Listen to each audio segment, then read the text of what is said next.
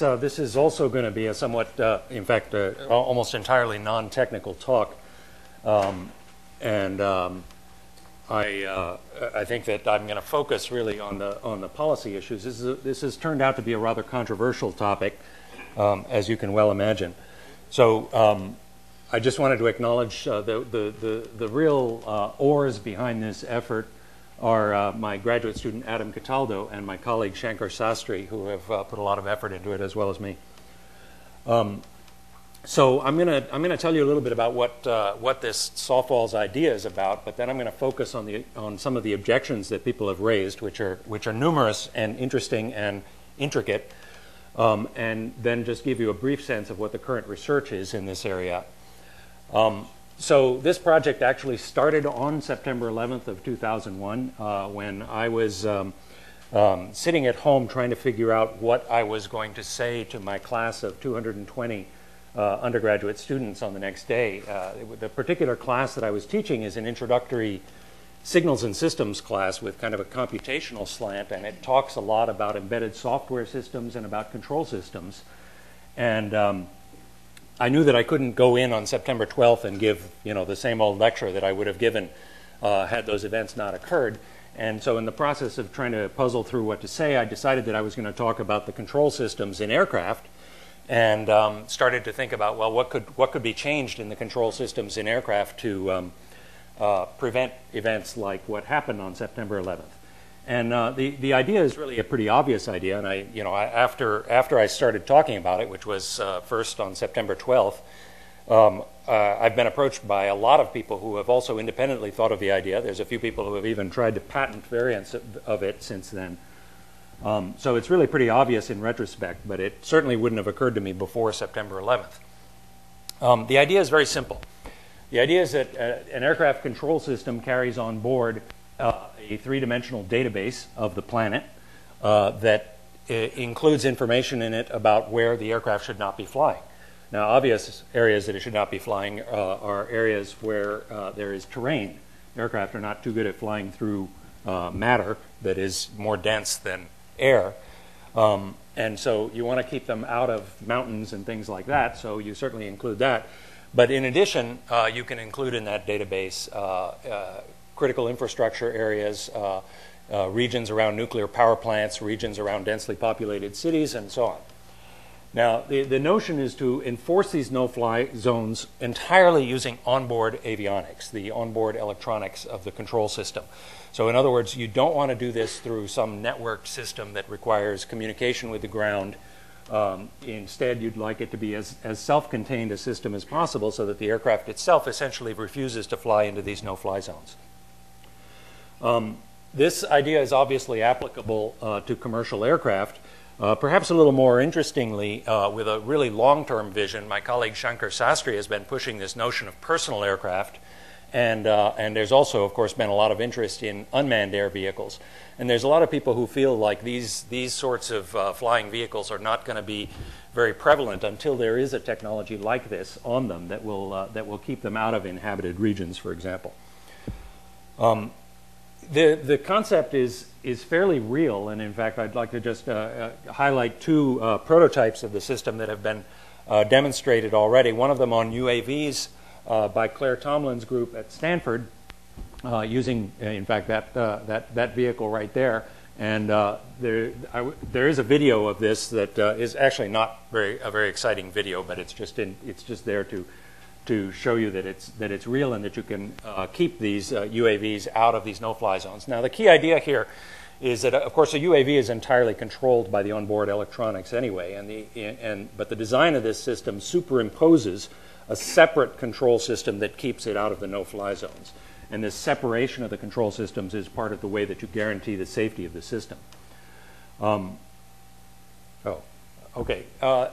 Honeywell makes a system that has been deployed on quite a number of aircraft called a enhanced ground avoidance system, which, as it's deployed currently, is an advisory system, so that when aircraft that are equipped with this approach terrain inappropriately, i.e. they're not in the vicinity of an airport, for example, they get a warning in the cockpit that tells them that they're approaching terrain. It uses a similar technology. There's an onboard database that knows where this terrain is. Honeywell has recently, in fact last fall, adapted that system to create a simple version of the soft walls mechanism, where if the pilot ignores these warnings, then the control system actually takes over at the autopilot level and flies the aircraft away from the no-fly zone. And they demonstrated this actually on national TV on ABC World News Tonight with Peter Jennings on December 30th. You could, there was a Honeywell pilot right here with his hands off because he was trying to fly this aircraft into a mountain and it wouldn't go. Now, both of these prototypes use fully autonomous control. So the basic approach that they take is that the aircraft mechanisms take input normally from a pilot or a path planning controller in the case of a UAV. And in both of these prototypes, when an incursion into a no-fly zone is detected, the control system would simply switch over to a fully automatic control that would fly the aircraft away from the no-fly zone before turning over control back to the other control system. We think that this is good for an early prototype, but this really isn't the ultimately the best approach. So the approach that we're taking is trying to give it's following the principle of trying to give the pilot of an aircraft as much authority over the aircraft as is consistent with keeping that aircraft out of the no-fly zones. So the approach that we're taking will actually blend a soft walls control with a pilot control when the aircraft, when an incursion into a no-fly zone is detected. So that blending leaves the pilot with fine-grained control. Okay. So the principle here is that we want to maximize pilot authority, but keep the aircraft out of forbidden airspace. So the basic mechanism that this works, the way that this works is that as an aircraft approaches a no-fly zone, if the pilot simply remains neutral and holds the controls steady, headed towards the no-fly zone, then a bias gets added to the control that will deviate the aircraft away. Now, and a cooperative pilot will, of course, be made aware that there is an area that is being approached that the aircraft is not supposed to be in, and will turn away from the no-fly zone. And he still has that fine-grained control to be able to do that. An uncooperative pilot will try to counter the system and fly into the no-fly zone, and that will the system will simply react by increasing the bias adequately until eventually the bias will saturate the controls and the pilot will not be able to enter the no-fly zones. So this concept is really pretty simple, but it's gotten a lot of media attention, more than technical attention. Actually, it seems to have captured the imagination of quite a few people. ABC broadcast a segment on just this last December 30th, where they showed this rather nice graphic of an aircraft approaching a city protected by this virtual space. And there I am on ABC News. The principal reaction I've gotten from my colleagues who saw this was that they didn't know that I owned a necktie. So I'd like to turn my attention to talking about what the objections are to this system. I'd be willing to bet that at least 3/4 of the room is thinking to themselves right now, this is a really stupid idea. And here's a bunch of the reasons that have been given. Reducing pilot control is dangerous. It reduces the ability to respond to emergencies. This is in fact true. And in fact, pilots, you have to recognize that pilots come from a 2,000-year-old tradition of the ship's captain. And the ship's captain is responsible for, ultimately, for the safety of the passengers, the vessel, and the crew. And this tradition is a long-standing thing that it creates a culture among pilots that resists any reduction in authority. And it's an appropriate resistance, I believe. In fact, the issue is that the pilot has a tremendous amount of responsibility, and responsibility without authority is a terrible thing. I mean, just ask a typical department chairman, and you'll see that where the problem is. So this is a totally understandable position. However, it's clear that there are regions of airspace into which there is simply no justification for an aircraft to enter. It may be theoretically possible to safely land an aircraft on Fifth Avenue in Manhattan. It is obviously absurd to permit that. It's simply too dangerous. Okay? No emergency on board an aircraft would justify that. Now, the fact that there exist such regions of airspace is not a very consoling thing to the pilots, however, because one of the things I think that they fear is that if a system like this is established, then regulatory agencies get to define the no-fly zones, and they may get overzealous and eventually create just tunnels in the sky that the aircraft can fly through and greatly limit the actual navigable airspace, which of course limits tremendously the ability that pilots have to respond to emergencies. So some regulatory restraint would be required in order to not over-constrain the airspace. I'd like to point out that to some degree the airspace is already more constrained than people realize. The current defenses around Washington, D.C. Rely ultimately on anti-aircraft missiles. Here's a picture from the New York Times just a few days ago that shows anti-aircraft missiles on top of the new executive building across the street from the White House. These are the ultimate line of defense for keeping aircraft out of no-fly zones in Washington, D.C. And there was actually an article in the New York Times about a year earlier about this system, which interviewed a pilot who had, in fact, encountered a micro weather burst in an approach to National Airport and had ended up flying over the White House. I would fear that in a situation like that today, that these anti-aircraft missiles would be used, and I think that's a very dangerous situation. Pilots have also an expectation that virtually all of the technology in the cockpit can be overridden. At least they think that. I mean, it's obviously not true. You can't override the need for wings to keep the aircraft up, for example.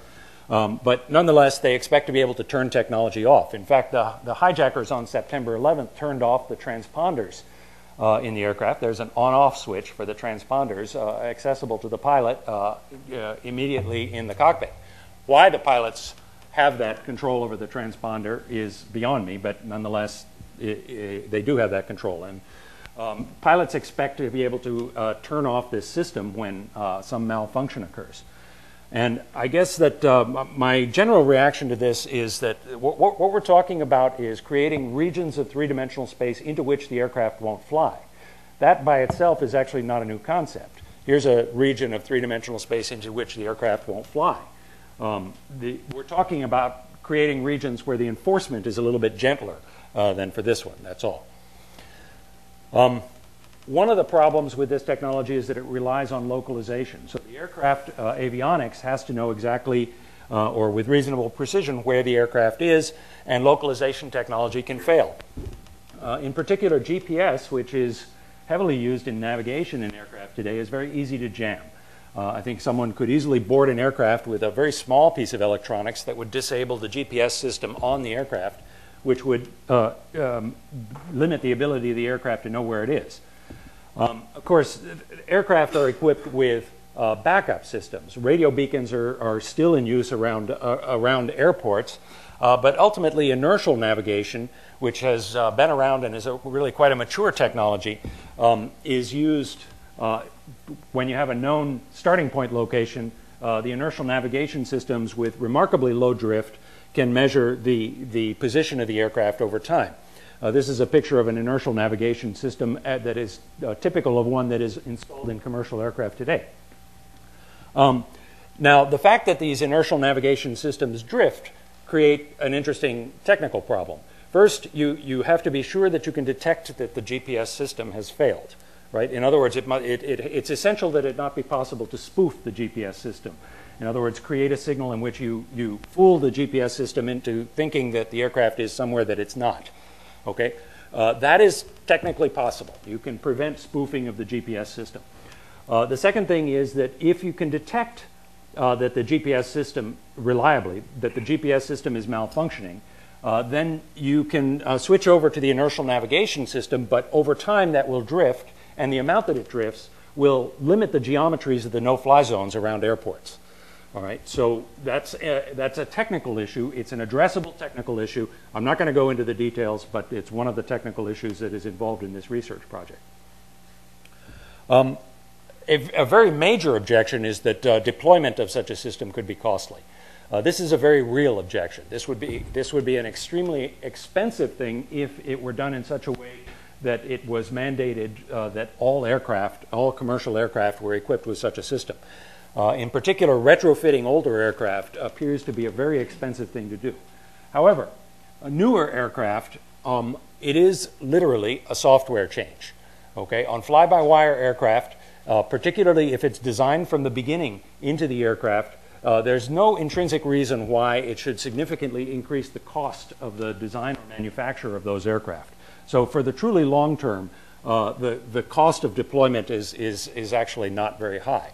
But the cost of retrofitting aircraft is substantial. And even with fly-by-wire aircraft, which are aircraft where the control system is entirely controlled by software today, even with such aircraft, retrofitting them is costly because of the valid certification requirements on that software. Making changes, people at Boeing tell me that for the life of the 777, which is a fly-by-wire aircraft, they will probably not change a line of software in that aircraft because the certification costs for recertifying that software after changing a line of software is much higher than the certification costs for substituting some piece of hardware.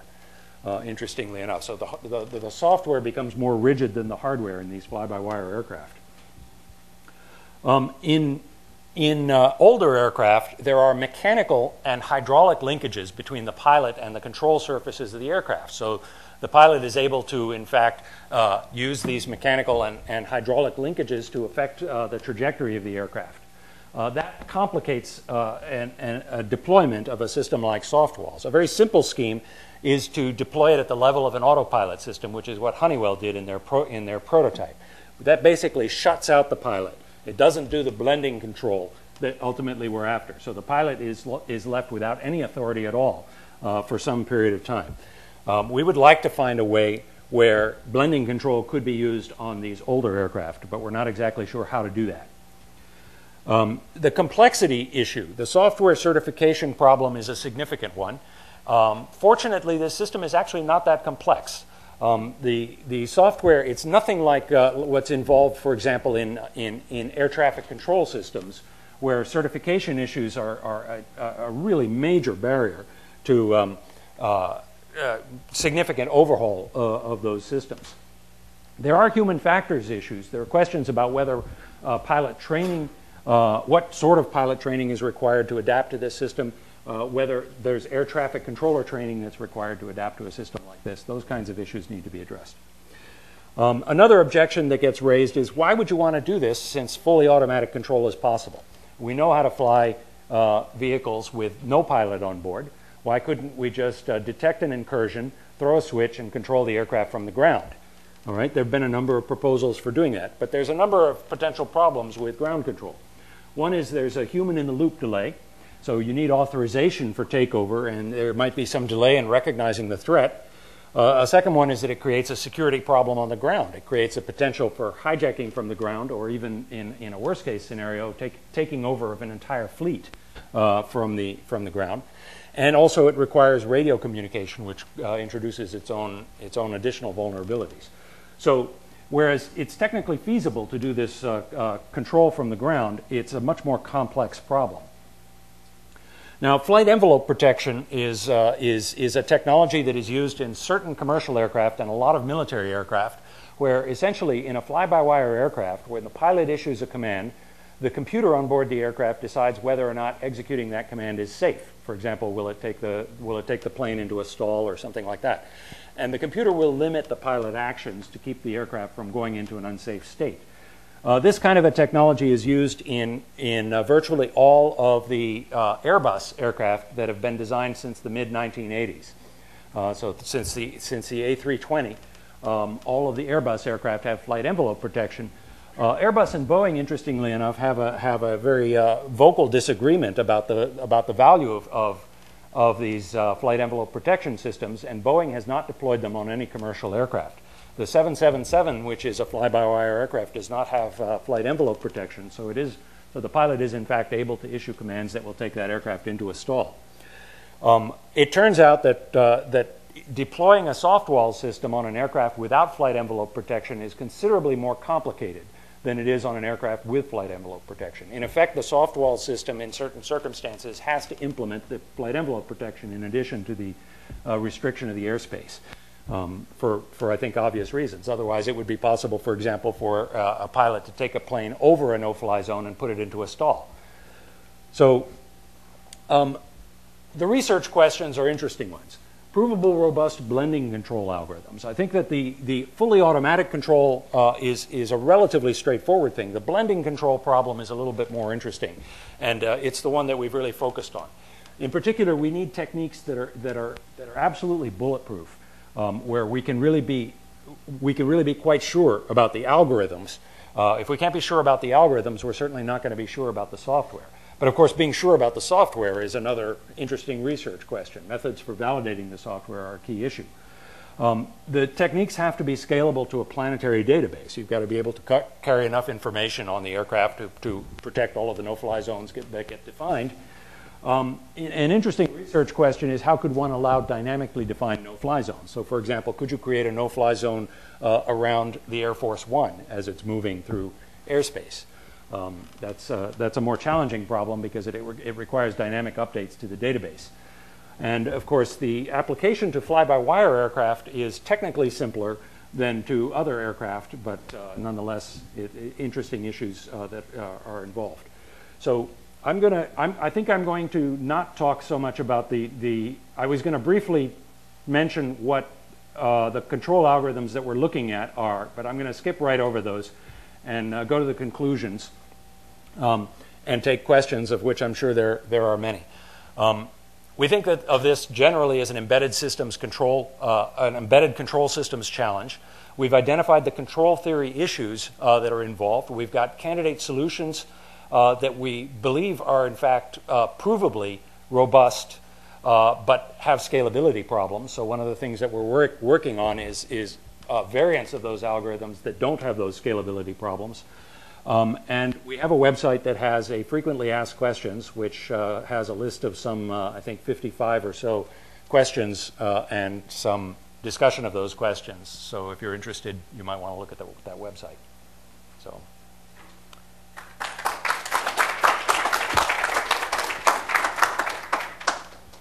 Wouldn't be any legal issues with this system, would there be?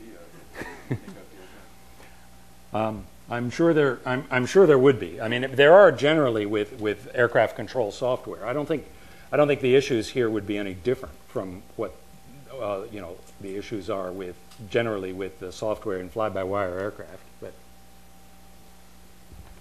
yeah. How can you prevent someone to reprogram the software system? That's an interesting question. It's certainly possible to do. One of the things that is of concern, for example, is would it be possible to hack the database? Just replace the database that defines the no-fly zone, so that you, for example, define the region around National Airport to be a no-fly zone and the region around the White House to be perfectly okay. I think that the technology issues for protecting the database are relatively straightforward. I mean, you can simply ensure that the data is digitally signed. There's a bunch of more complex issues because there are multiple layers of protection that you need to provide. For example, if you have a relatively sophisticated perpetrator who's able to replace significant amounts of the control hardware in the aircraft, then there are additional vulnerabilities that are created. Some of those are addressed in the FAQ on this website, so if you're interested, you might want to take a look at that. I was just familiar with some work that was done in the military that was basically they use force feedback joysticks so that if you're going to hostile areas with maybe anti-aircraft fire, you would really have to push the joystick very hard because these were areas to avoid. I just wonder if you used any sort of similar algorithm in terms of additive force feedback. Yeah, there are people who have been considering that. In fact, there's a group in the Netherlands that has prototyped a system and implemented it on a fairly large-scale flight simulator that uses force feedback, and they've been doing subjective analysis of the way that pilots interact with it. It's a controversial approach. In the military systems that you talk about, they have actually had some crashes that they attribute to the pilots fighting with the force feedback system. And you can well imagine how this would happen. I mean, if you think of yourself arm wrestling with someone, you lose precision in in control when you're trying to exert a lot of force. And that loss of precision can create problems in an aircraft. We've been trying to avoid anything that involves force feedback, and we believe that in fly-by-wire aircraft, it's not necessary to use force feedback systems. In older aircraft, it may well be that force feedback is the best alternative. I'm going to cut the questions in the interest of time, Edward, but this is really very interesting. I encourage people to go to the website, look at the facts, see you afterwards. Thank you very much for a great talk. If I could have that mic back.